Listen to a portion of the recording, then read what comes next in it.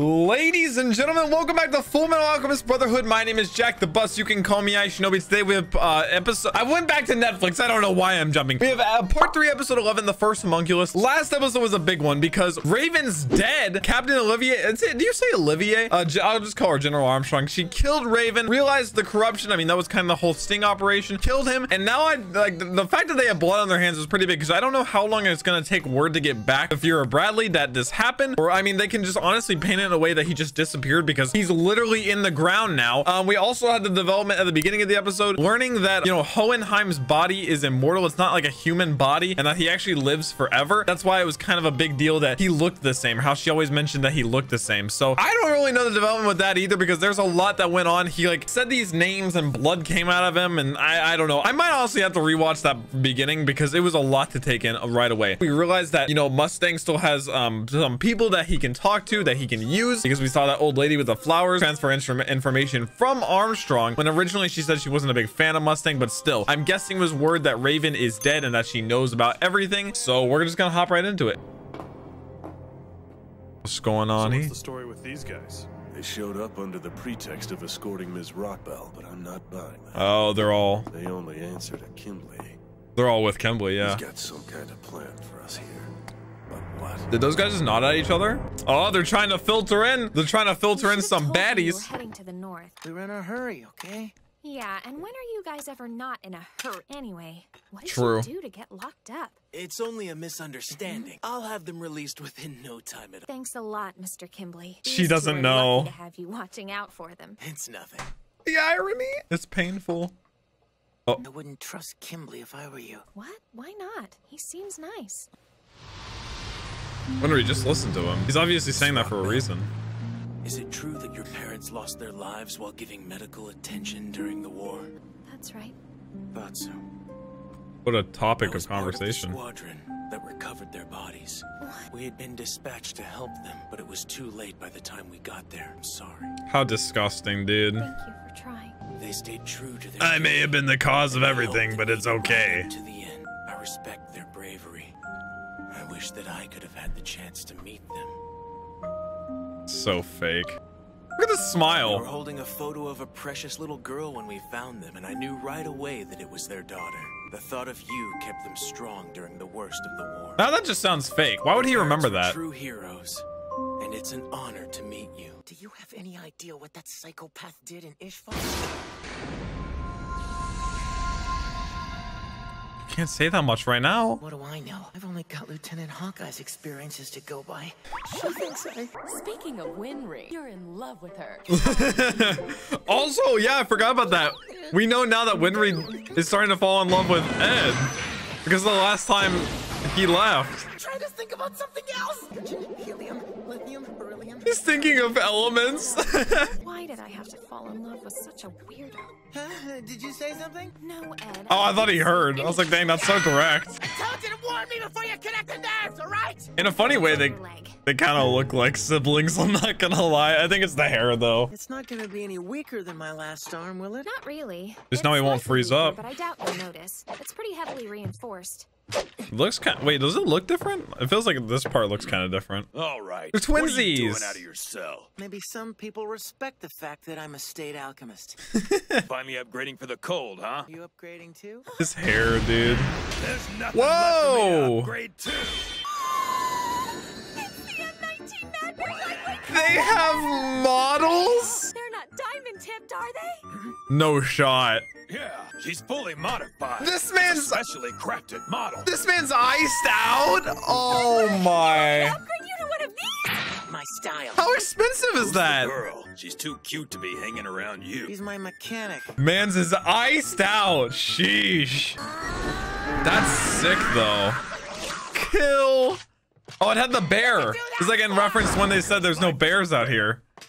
His life isn't fair. Stuff. Real live Northern Automail. You want to come check out my work shed then? Please, I'd love I to. fall in love with this guy. What's wrong? I like how casual this guy is. Try to keep on your toes and don't go off exploring. For some on reason, your own. like the way he stands and everything reminds me of Kakashi. I think it's the hand in the pocket though. Okay, I will be. Oh, maybe the cigarette's like awesome. I don't know. Let's see what you've got. If that's a cigarette. Well, this model is kind of rare. Are you serious? Diamond tip. I see she's got her parents' enthusiasm. Bodywork on this. Oh, that's what he used to have, yeah. Your little upgrades all taken care of and out of the way. So why don't we find a place to sit down? I'm eager to discuss our business. Where's Winry gonna go? He's not gonna allow her to stay there.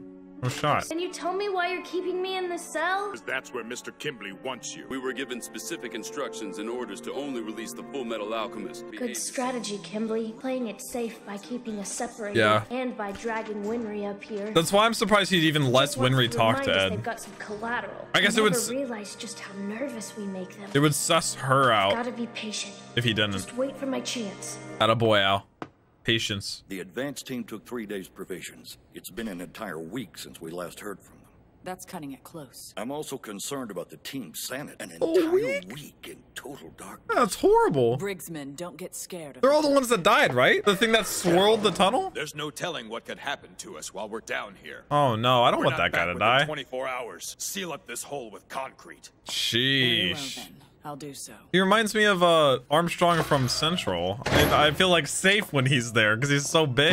I want all of you to listen very closely. I am the only one responsible for the incident involving General Raven. You didn't see anything. You didn't hear anything. If Raven's fate is discovered, I order you to solely place the blame on me.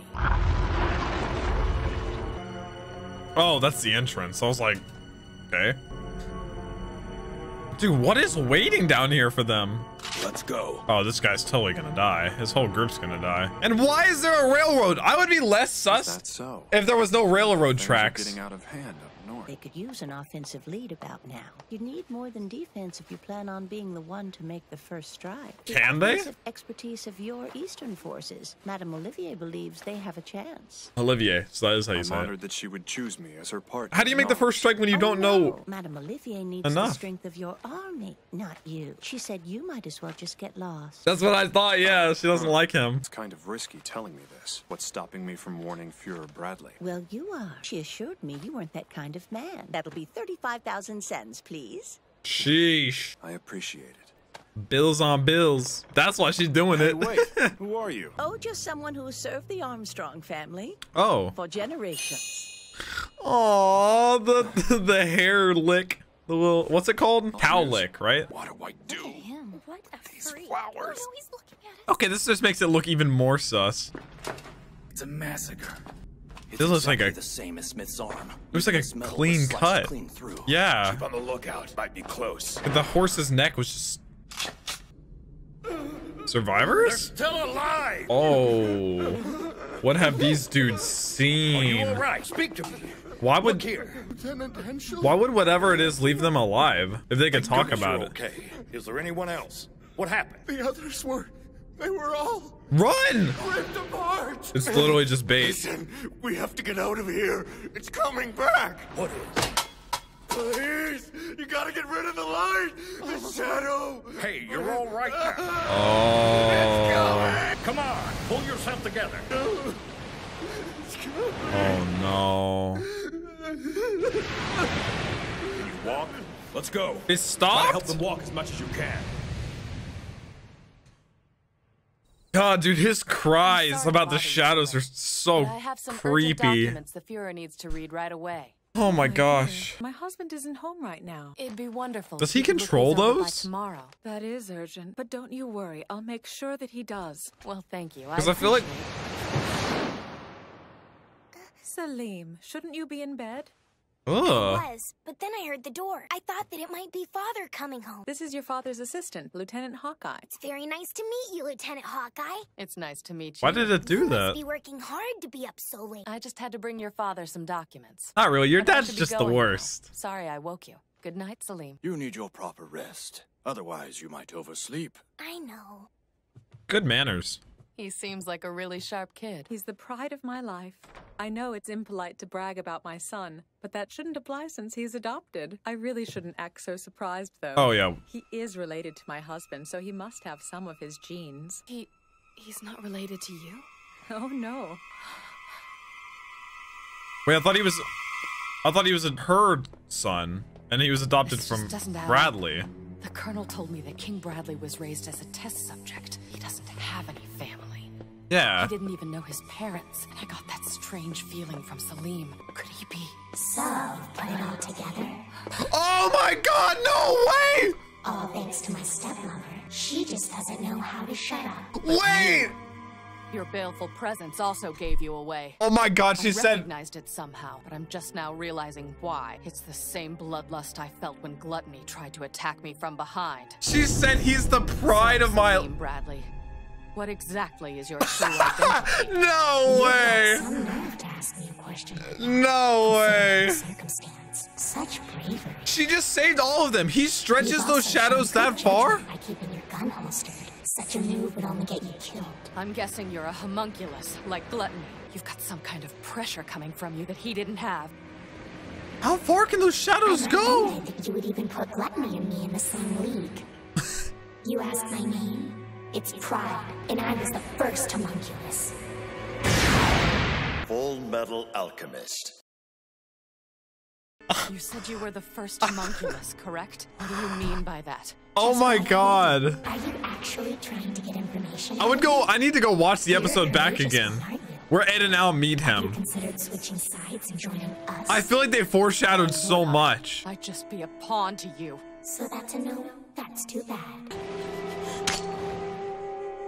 That's how sharp. Oh my. Trying to humor just me like with your that. empty threats. It's just wasteful to kill your hostage. How perceptive you are.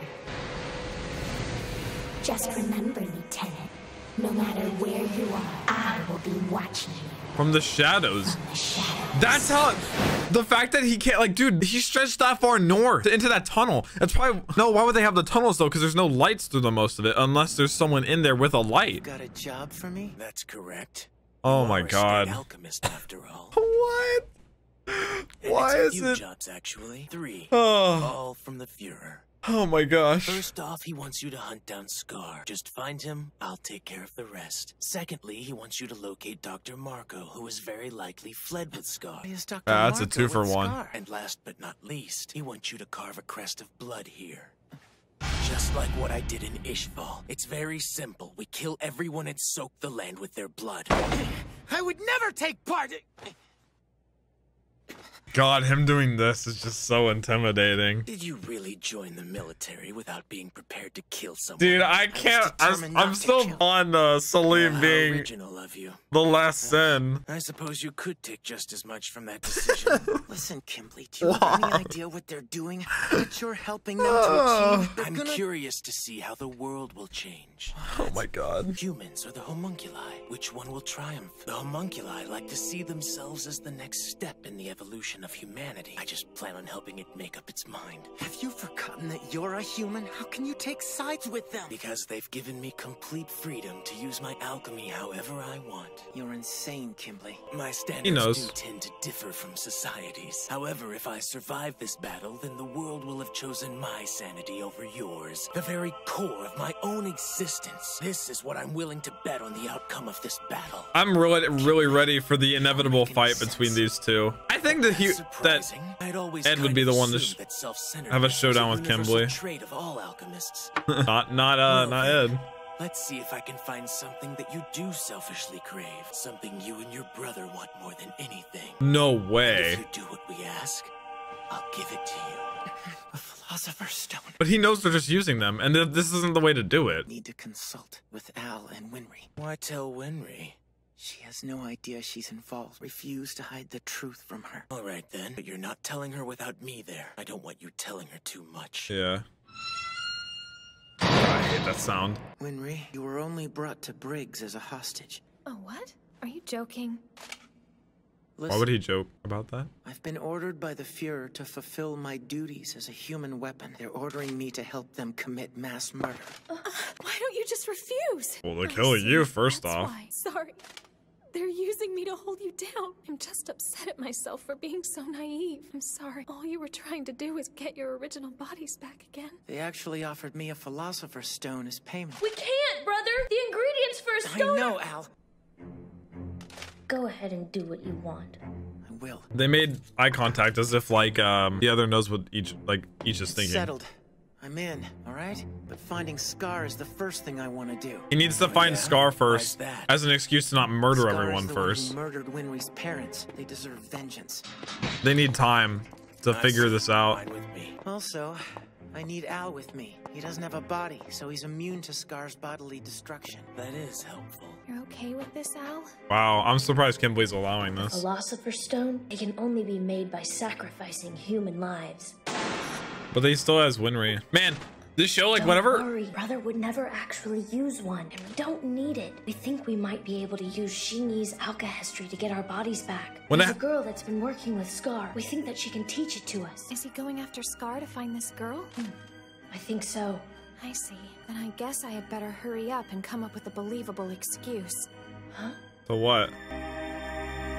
Excuse to what? This show, like, whenever it has tense moments, usually it's like got comedic relief. Whenever it's just tense, it's just so like this is the general vicinity in which Scar was last. Just grabs you. That's our first stop. Hey, make room for one more. Come on, Al. Is he actually gonna let her go? I'm sorry, Winry, but you need to wait here at the fort. We're not going for a picnic. And neither am I. I just performed a complicated upgrade on his Automail that I've never done before. What if there's a malfunction? It would tarnish the Rockbell name if I'm not there to fix it. Ooh. Do you even realize how obsessed with your job you are? You're a workaholic. And proud of it, too. This has been my family's business Very for well, 4 then. generations. You can join us. Let's go, Winry. Let's go. There's nothing wrong with that. the like ease up. Oh my gosh.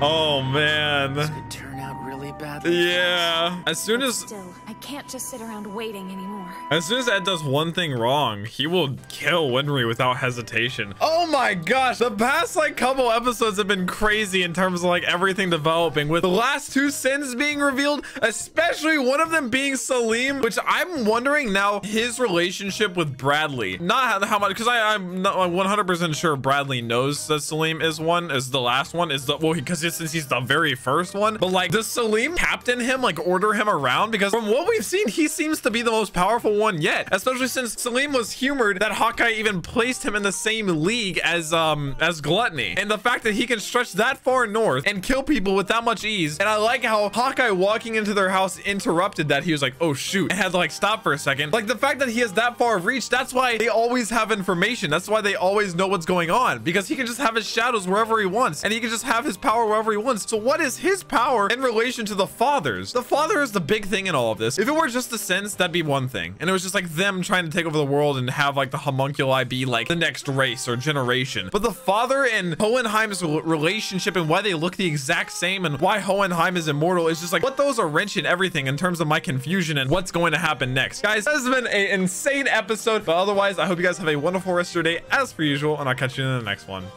Peace.